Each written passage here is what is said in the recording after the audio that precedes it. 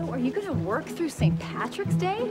Don't you want to celebrate Ireland's great accomplishments like Michael Lohan and vomiting into a bagpipe? Wow, so I take it you will not be wearing green tomorrow. I will be wearing head-to-toe orange in honor of Protestant William of Orange, inventor of the orange, according to Yahoo Answers. You in orange? You look like a creamsicle with an old tooth stuck in it. Well, you'll never see me, because I don't leave my house on St. Patrick's Day. Chris and I are gonna ride out Hurricane Shamrock, holed up in my apartment, laughing at excerpts from Angela's Ashes. You know, some people might find your attitude offensive. Oh, what are they gonna do about it? Write a meandering play about how amazing the Irish are at not overcoming adversity? Well, I'm sorry we can't all belong to ethnic groups as beloved as the Germans. Please, without Germans, you wouldn't have any of the Indiana Jones movies. Lemon, your secret love of the Irish is well documented. After all, I am your mentor. You dated Dennis Duffy. And in the 90s, you gave money to the IRA. I thought I was contributing to a retirement account. You know, I think someone needs to learn a St. Patrick's Day lesson.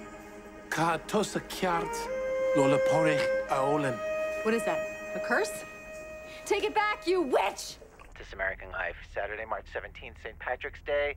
You know, everybody complains about the weather, but today on the program we meet somebody who actually... Hey, what are you doing? Get out of my studio! Let go of me! Didn't you hear my show on bullying? Hey, Chris! Watch this! Megan! Look at him spin around. They're so confused. Awesome. It's too many Megans, right? I love you. Uh-huh. I just ordered Thai food. How much do you love me now? Man, they're fast. You know what? I can't wait till the Asians take over. Thank God for delivery, keeping us inside and safe from all the Irish nonsense. Hey, dummy. The curse. What's up? I'm Dennis, a former lover of Liz's. Oh. I tried to steal beer from a Dwayne Reed and some black guy cold cocked me. Oh, like a security guard? I don't know, pal. I don't see people that way. No! Hot dog truck, huh? I'm an entrepreneur, too. I got this new business where I burn your old DVDs on a laser disc. Whoa, Dennis, I don't think you should be drinking with a head injury. That's a good Liz impression, Chris. She is a bummer. Well, 911 is still busy.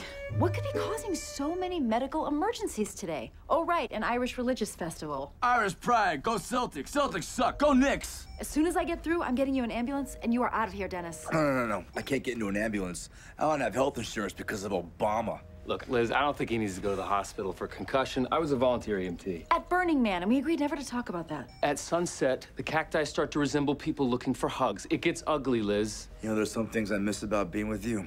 Like having somewhere to hook my Sega up to. But this constant judgment, Chris deserves better. Chris, may I speak to you alone for a minute? No.